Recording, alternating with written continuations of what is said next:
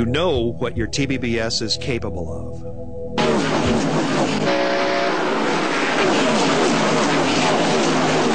But even power that is easy to control can be intimidating when you first try to use it.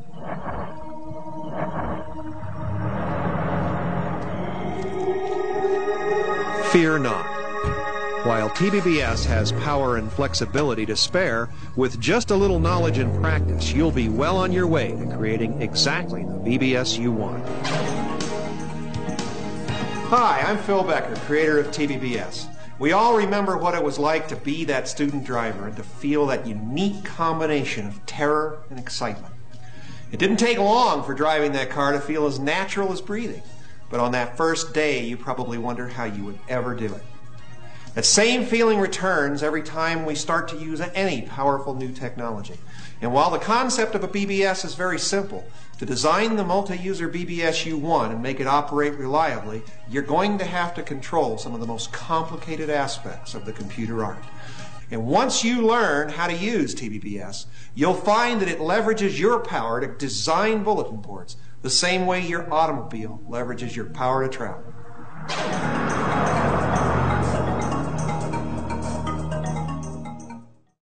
When bulletin boards started to, en masse, charge for their services, the controversy was free or pay, free or pay. And the free guys, the hobbyists, were outraged because the guys who got pay could afford better equipment. They could afford new phone lines. So these commercial BBSs started growing in power and in subscribership. And the hobbyist guys said, you know, this isn't fair. This was all started, this was like ham radio. We were supposed to be all just friends here, and you guys are breaking the silent pact that we had with the group.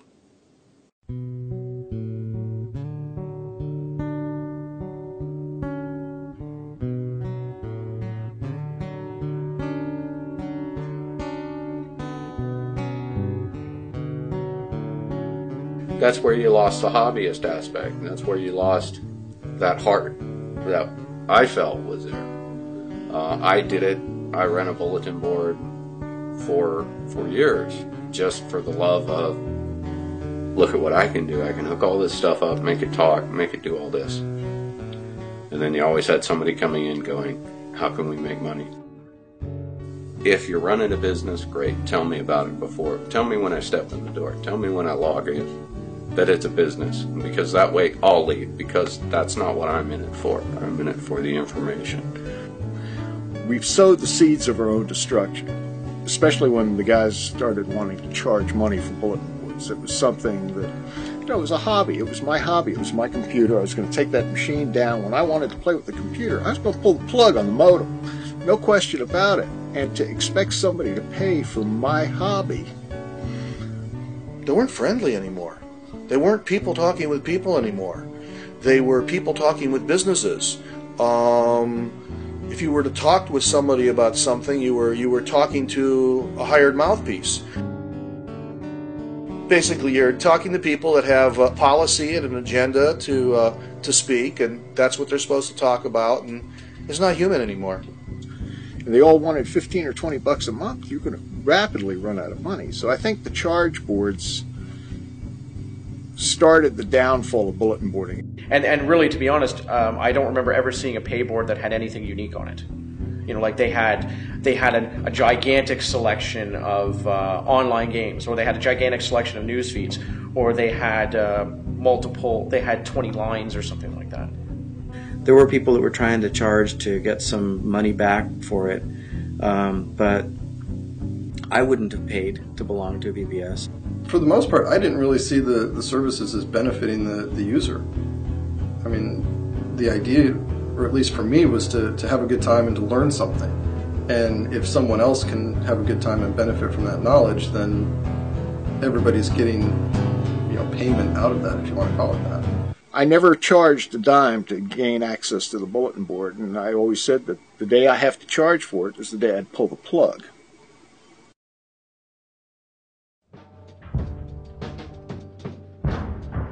There have been times when I've, gone to the pawn shop on the behalf of SDF to pay for phone bills and things like that.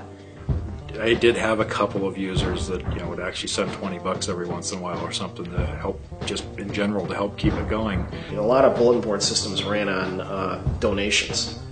And even this one, when I booted it up the other day to take a look at it, it says, yes, please donate to the BBS, $1, $5. The way I approached it was, for the first 5 years, I basically ran it as a freebie. Anybody that came on could not pay anything.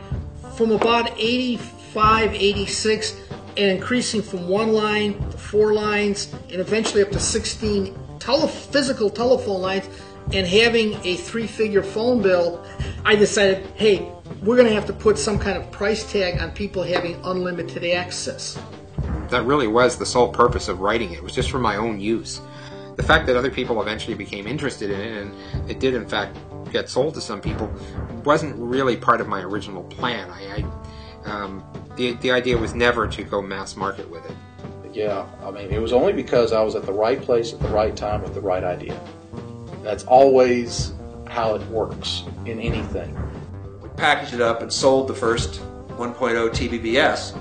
I could not imagine at that time that there was a marketplace for it. Originally, it was not built to sell at all. I didn't want to sell Synchronet at all at first. It was certainly not a commercial venture. What changes your mind? Well, there was sysops that were, begging me to give me money. I think I said 400 copies in 10 years or something like that. Well, it turns out that by the end of a year and a half, he'd sold way more than whatever my number was that I said at the time. And it was actually starting to make me some significant money on the side. 1989, that's when I left my day job and went to work for Clark Development and made it a full-time job for me. Prior to that, we were doing a lot of work on the site, after hours, during lunch. People would send in checks. I was really surprised. I'd go to my mailbox and there was a check. What we really found was that charging, what the product was worth, really, I think, inspired people to pay for it.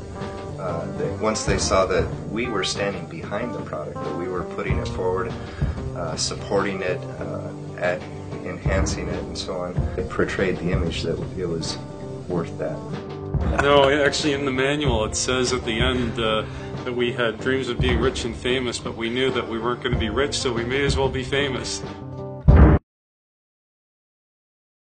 ExecPC was a reasonable sized bulletin. Actually, it was a very large bulletin board system in those days. When I joined, I'm going to say there were probably 150, 200 lines, and probably 8,000 customers. Bob Mahoney, the founder of ExecPC, would sell his used hard drives, and I would go over to his house occasionally and purchase one of his used hard drives. And so we got to be pretty friendly. So in about 91, 92, I got a call from Bob saying he'd like to talk to me. He said, I can never go on vacation because, I'm away from the system and, it'll crash. And it wasn't reliable enough that he could go away for extended periods of time, and he was actually burning out. So he said he was looking to expand his team. It was just he and his wife Tracy, and he made me an offer. I initially said, well, I'm going to have to think about it. And I drove home, and I remember standing up in my living room and saying, what the hell do I have to think about? That's exactly what I want to do. And I called him up and I said, of course I'm going to take this.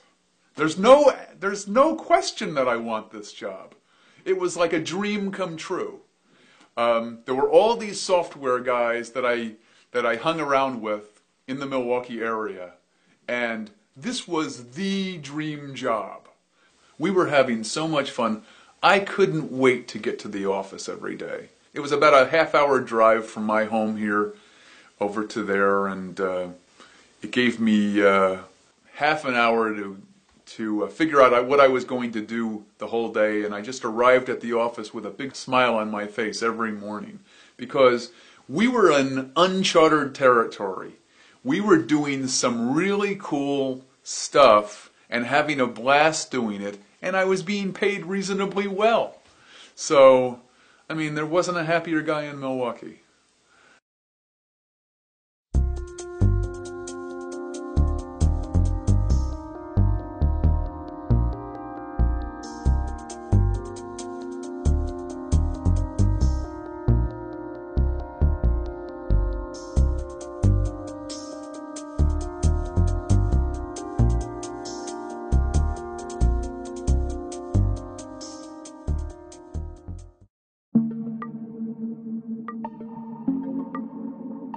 The whole economic model of having a commercial BBS was suspect, because you need to reach a certain critical mass before you can just keep it going. And once you start to grow, you need to get another computer, another phone line, another piece of software to run the next node. So you're taking yesterday's subscriptions to fund today's expansion. So unless you keep expanding and expanding and expanding, your business model just falls on its face. We got a whole slew of articles, all kinds of magazines saying, this is the path to get rich quick. Start a BBS and get rich quick. All you have to do is buy a computer, which at that time was about $5,000. You buy this computer and you plug in a phone line and people call into your computer and they give you money for it. It's like you don't have to have any real skill. You just have to have a phone line and a computer and people will send you money. No, stop, wait. No, it's not like that at all. You've got to have a rather exceptional level of computer skill. You have to go beyond that to understand the software. It was not easy. What somebody discovered is if you put a few pictures of naked people online and have this sex section of your bulletin board, people would pay money to get access to it. Certain boards, not usually certain types, but certain boards would give you there was a feeling this board is pretty scummy, or the people on this board tend to be slimy in their business dealings. You just never wanted to do anything in business with them. There was always this vibe of, okay, I've just shaken hands with you and let me wipe the oil off. The time when a BBS could charge, I think BBSs, when they did charge money, they were offering either porn or wares. And BBSs basically couldn't charge for anything else.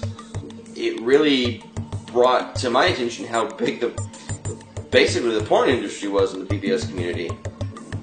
You know, you'd see the few times that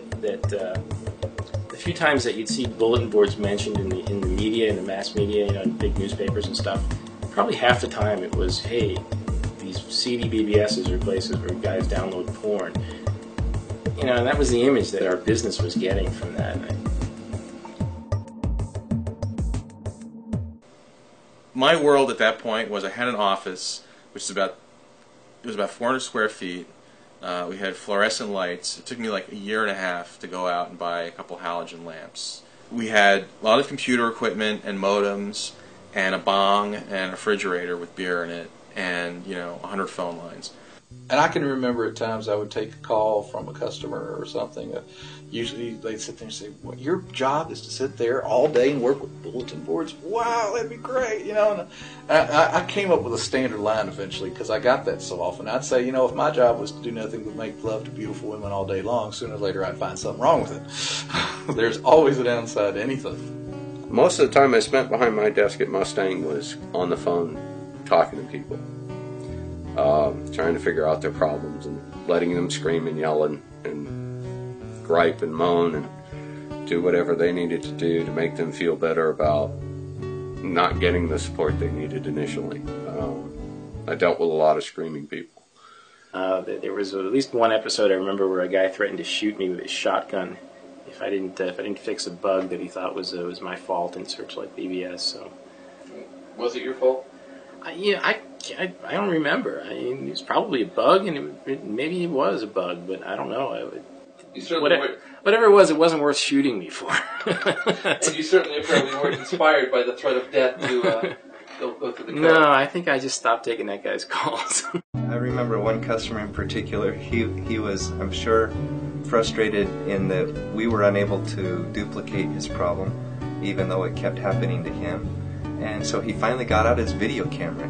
He videotaped the problem in action, sent it to us, and bang. I mean, then we knew exactly what to do. I remember sitting in my office saying, I'd gladly trade 5% of my health to, get to have this be a success, this release, and do sales and all that. And voila, I did trade 5%. I'm a diabetic now. So, probably attributed to not getting much exercise and things like that. And there was a time where all of us in tech support, we actually faked all the engineers into coming outside for a group photo. What we told them was going to be a group photo. It turned out to be a water balloon fest on them. Yeah, we got you back though. But to see it on the shelf of a store, it really changed things. It brought it into, created it into a business, and I think it got it into more people's hands, which exponentially grew the population of BBSs. A lot of people, in growing up through school and stuff, talking about bulletin boards at school with people that I knew, they had no idea what a bulletin board is or why you'd have one or why somebody would even call your computer. Yeah.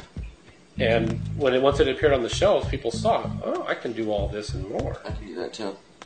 And I think a lot of this has to go with the fact that, just bulletin board system development is something that anyone who is developing that software or having almost any role in those companies, they love bulletin board systems. I mean, it's something they felt passionate about. And to work on those sorts of projects, to be a part of making that happen, that doesn't just become a job. That really does become something that they pay you to do it. I mean, that's a really nice bonus. But if they weren't paying you, you'd be at home doing this on your own anyway. I think I probably had an exaggerated sense of responsibility, and it may have come from the fact that a lot of the customers were hobbyist customers, where it was to them it was more than just they bought a product from a company. To them, they were sort of joining into this group or to this this faction of bulletin boards that ran Searchlight BBS. So when we first started out, it was basically Fred and I working together, but then when we went full-time, we had a staff of 2 additional employees, I think, is what we had, working out of his basement. And really, it was pretty humble beginnings. From there, we grew, I think, up to as many as 30 people at one point. And so, it was interesting to see the growth over time and say, wow, what we're doing is really what's driving the company. I had a reaction to some of those kinds of trends going on in the industry. It used to be that I could call XYZ company and I could say, Henry, you got a problem. This is what's going on, and I can duplicate it, and you've got this bug, and Henry would go, oh my God, to where now, hi Henry, it's Peter. Oh, that's great, talk to my technical guy. You got shoved away, the old camaraderie of this small circle of people went away.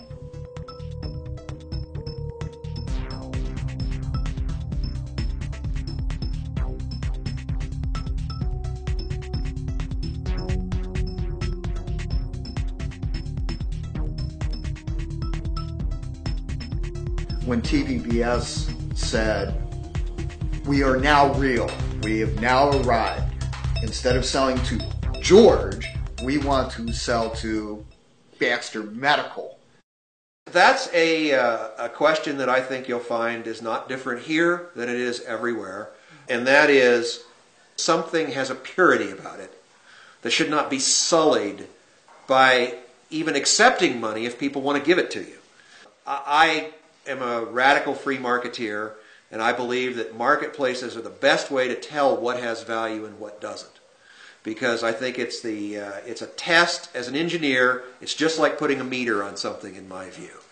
You can tell yourself what counts and pretty much make anything sound like it counts. But when other people tell you it counts, they can tell you a couple of ways. They can tell you with words, which are cheap, or they can write checks which say it really does count. And so I'm very much a believer that money doesn't sully anything. It ratifies it.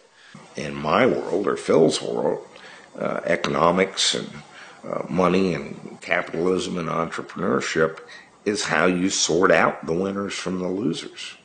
If you have a product and 100 people will give you $10 for it, and then 1,000 people will give you $10 for it, it must be of some value. Otherwise, why would they do it?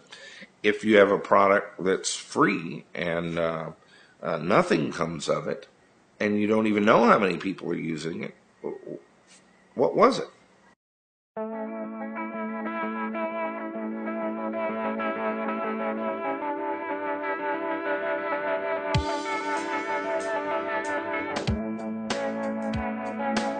Once I started getting a publication called Board Watch by Jack Rickard, all of a sudden you have a monthly publication that literally lists thousands.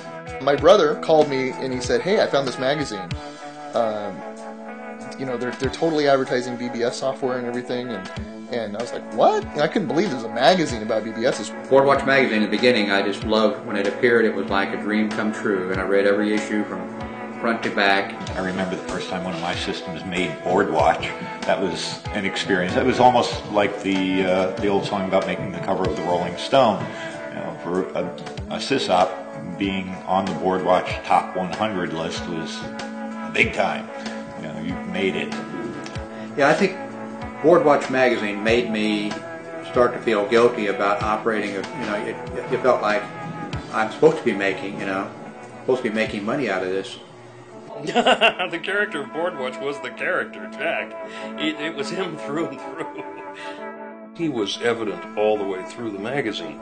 His choice of writers, his choice of style, the way it looked, was Jack.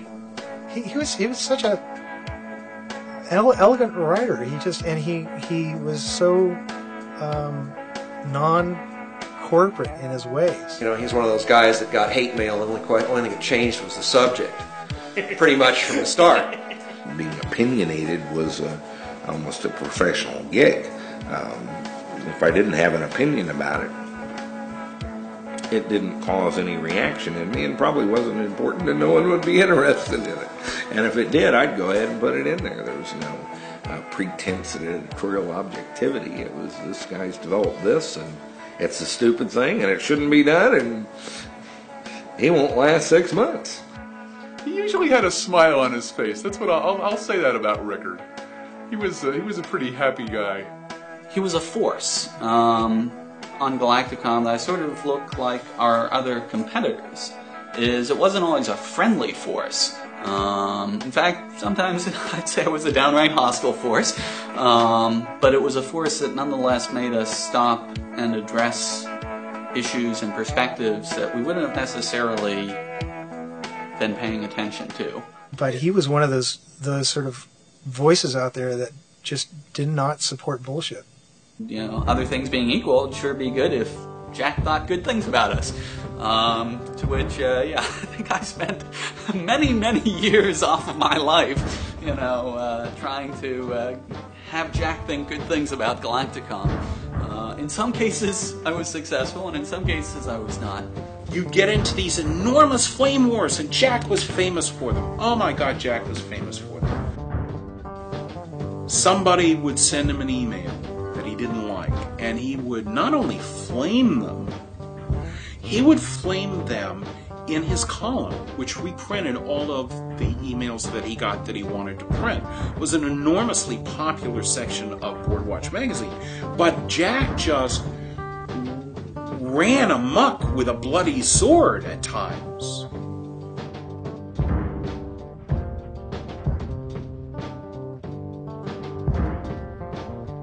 And he could do it. He could skewer people, and people loved to watch that.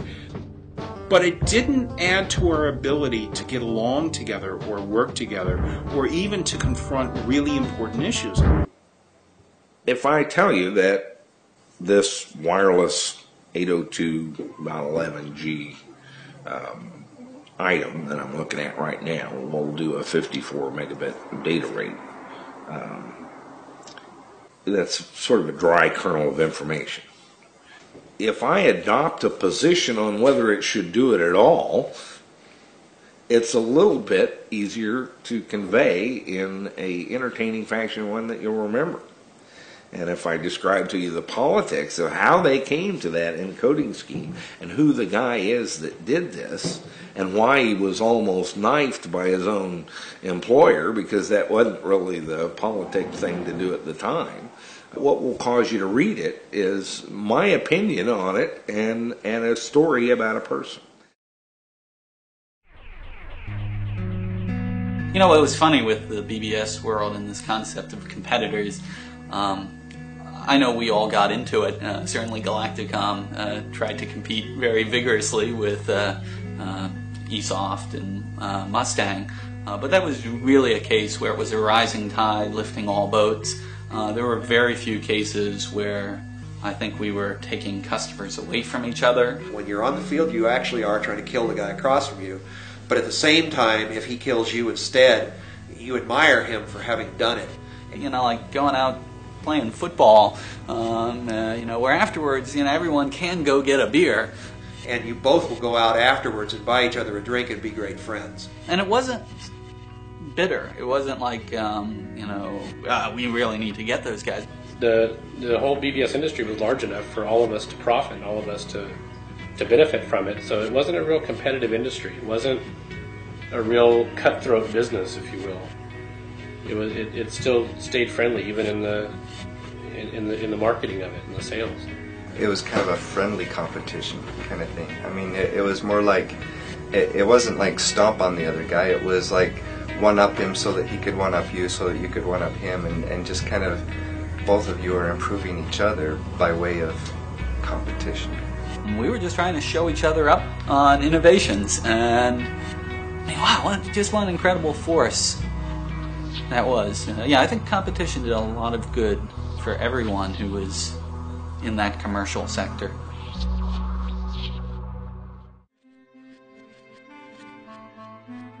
The BBS Con trade show was entirely Phil Becker's idea, actually.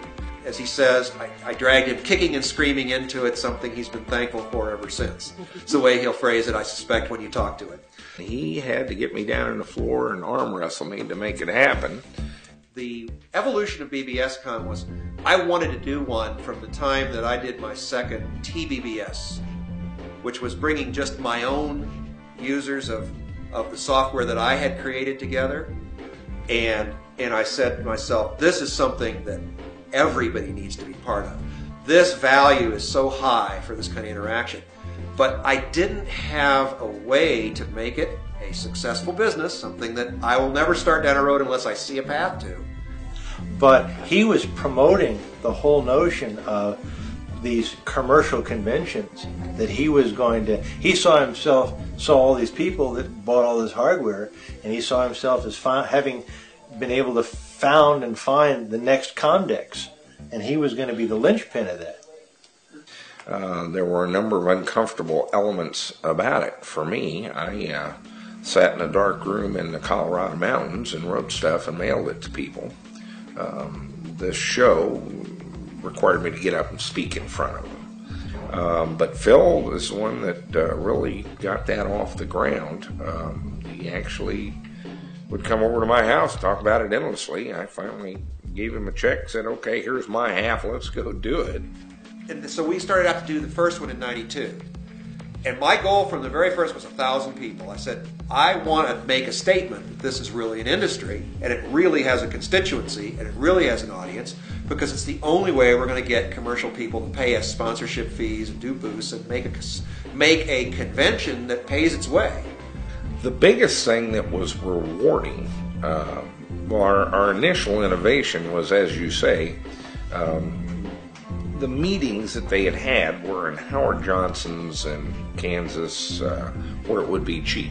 I went to the first one. It was amazing. That's actually, here it is, 12 years later, And that convention was still the best convention that I've ever been to in my life. It was held in Colorado Springs.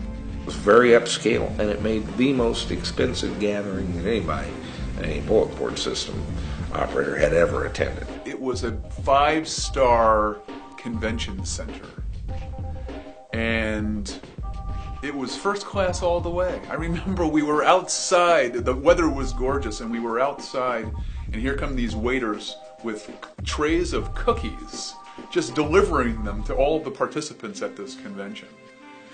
They just cranial detonations at what the room prices were, the registration, everything about it was just entirely too expensive, and no one would go. Except that actually a lot of people did come.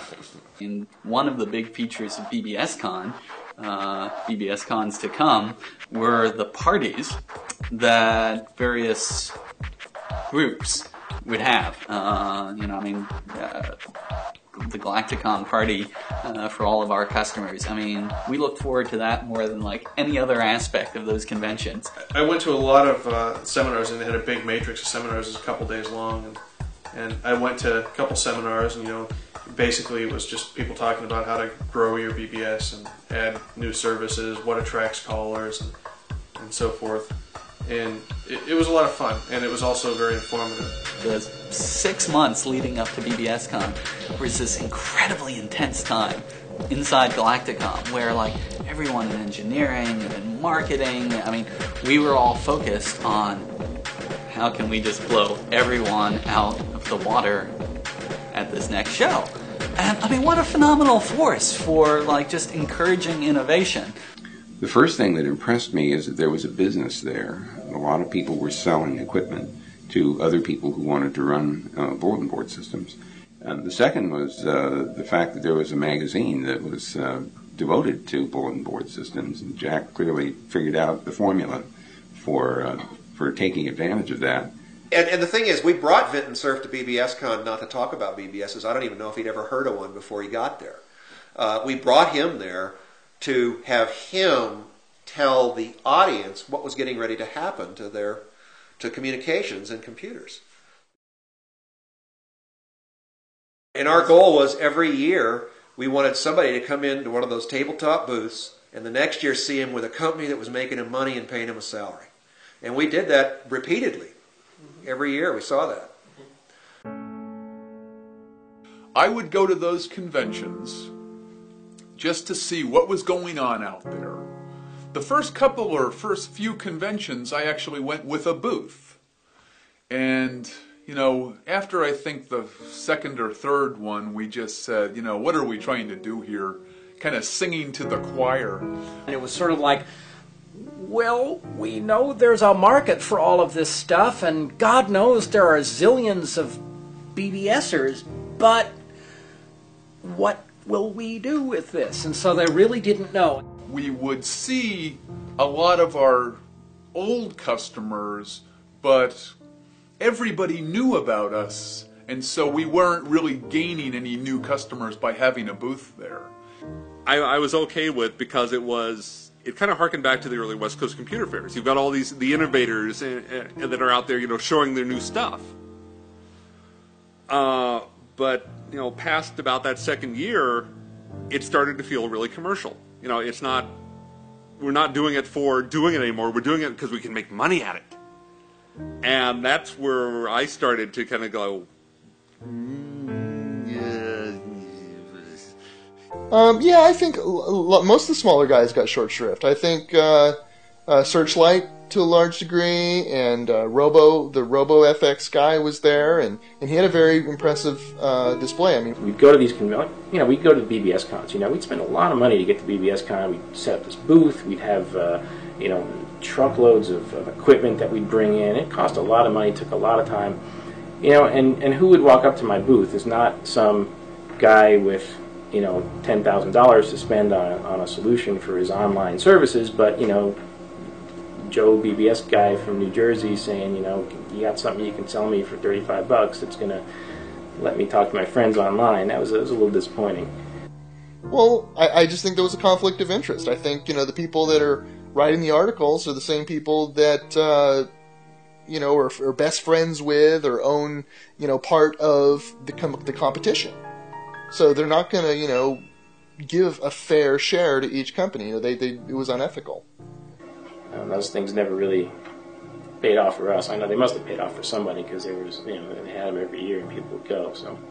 They obviously had something against us, so the fact that they did and they're in bed with Jack Rickard means that, they're not going to do anything to help promote our software. So, there was some conflict of interest there for sure. At a certain point in there, we probably spent more time with each other than with anybody else, both of us. But the truth is, that wasn't going to make any difference. The only edge it gave me was I could get his attention to ask him to look at something. But once he looked, it's going to be his outlook it wasn't going to be mine. I wasn't going to be able to influence it. If the fix was in, Phil Becker and TVBS, I can assure you, would have wound up owning all of bulletin boards and the internet. But they didn't.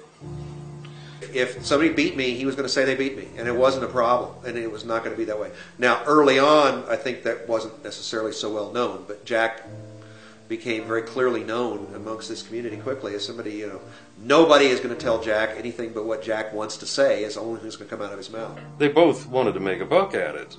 Jack with the magazine and Phil, of course, with his software company. And both did. Both were tremendously successful. And I don't know what their relationship was. I knew they were close friends at the time, and they seemed to be in cahoots with an awful lot of the stuff that both produced. And it was good. It was a good symbiosis. It worked.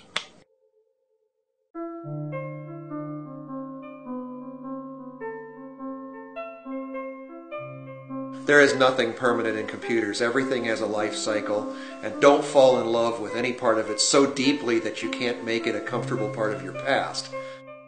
Once the internet, I'd say about the mid-95, early 96, is when I started to see a drop-off in callership. Here's the deal. I kind of feel like I'm telling people to get ready for this thing that's coming. And I'm describing a tsunami. And since it's 4 inches tall out in the Pacific, they've come down with buckets. It's going to wipe out, the beach. Instead of embracing the internet, I made the comment to my wife, "Oh, this is a new thing. It'll go away in a couple of years." It's like, okay, you live and learn. Once it started to become ISP watch instead of board watch is when I was really turned off by it, because that shift started to happen before the BBS scene had died. There was this huge division drawn by the participants between the internet and bulletin board systems. I was tone deaf to that. It looked like the same thing to me. Since, as I say, we covered the internet from 87 or 88, and bulletin boards from about the same time, I didn't realize how divided our audience was. Not anything against board watch at all, but as they were making a business decision. But I was disappointed in how quickly the lack of PBS coverage, it just disappeared in like 96 and 97. And I really think the people that I had in mind as our readership, it wasn't. So that division between the dial-up over the telephone lines and the internet was dialed up over the I still don't quite get the division.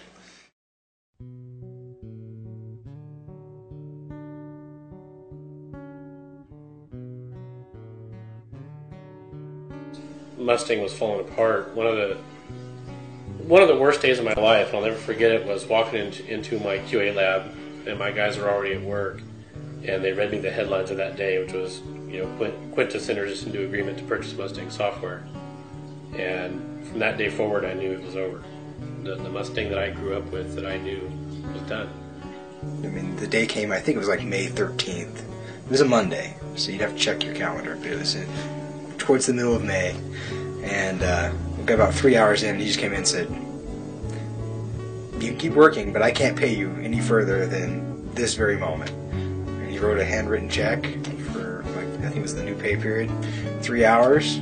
It was rather sad to see that. I knew Fred, I knew David Terry well. I consider David a friend. David had removed himself from day-to-day operations at CDC by that time, but just being connected, associated with it, you know.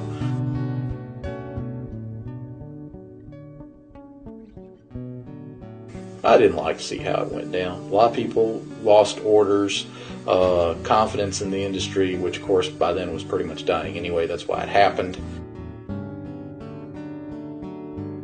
We all eventually got laid off. There's still a core group of Mustang people over the years to keep in touch, email, chats, the like.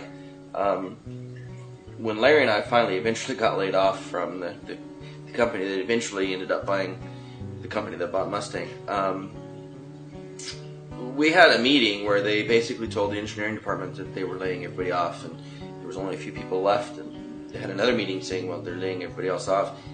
I didn't even get out of the meeting before and to my desk before I actually literally had voicemails, people calling on my cell phone, people leaving me instant messages going, "Is it true? Did you actually get laid off?" I mean, literally within seconds, people were, you know, from across the country, you know, friends from you know, in Georgia and Texas going, "Dude, I heard you got laid off."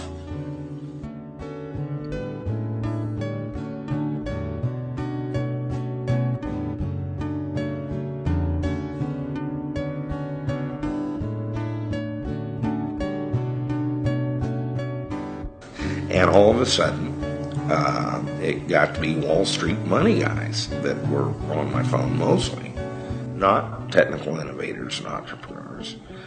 People were raising $100 million on a 16-page paper plan for something that was goofy. If it was done, it was a stupid idea and nobody needed it. At that point, you know, I'm kind of out of here. It's, you know, it's a different thing. The townies have moved in. We're not on the prairie here. There's no Dodge City, right? This is all townies, and so they don't need me, and I'll move along and go find something more interesting.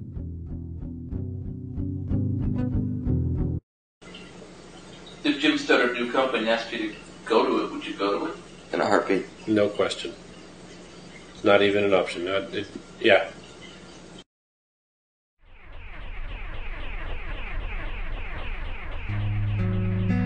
You know, it's sort of funny is all the time that Galacticom was starting to grow as a company, we really had this deep-seated belief that this was the future, that in the next 10 years, and this was back in the early 90s, we were convinced beyond any shadow of a doubt that within the next 10 years, this concept of people networked together through computers, I mean, that was going to be it. That was the way lives were going to evolve. And it was fascinating that we could be so right and so wrong at the same time. It was great. You know, I look back at 6 years of challenge and fun, and all I can do is smile. You know, just a big roller coaster. So I enjoyed it quite a bit. The way I look at it these days is, looking back on it, I like to tell people I made the world's best buggy whips. We did real well.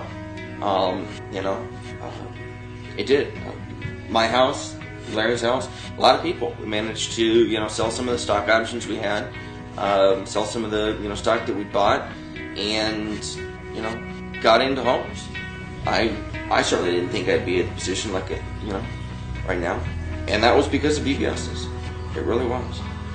I would hope the people who worked at Galacticom, the people who ran Galacticom systems, and even to a certain degree the people who were callers into these systems, that they would remember the positive things that brought into their life. I mean, I remember the time that I got a call from a customer who called me up and just said, and I'm not going to use their name because when you hear the story you'll understand why, but called me up and said, Phil, I just have to thank you for what you've done. And of course, when a call starts that way, you never quite know what's going to happen. But I said, okay, and what was that? He said, well, when I came across your software, I had been spending a week with a pistol every day, trying to decide whether I should make it to tomorrow or end it.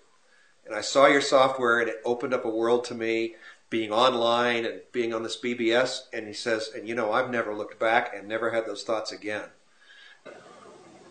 Well, it was my life. I actually ate my family and everything else. I worked typically 12 to 16 hours a day, 7 days a week for many years, without a day off.